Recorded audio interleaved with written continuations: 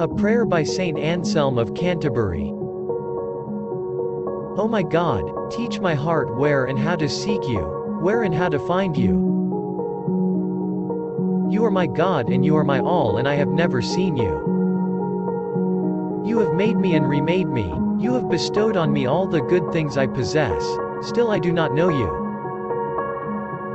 I have not yet done that for which I was made. Teach me to seek you. I cannot seek you unless you teach me, or find you unless you show yourself to me.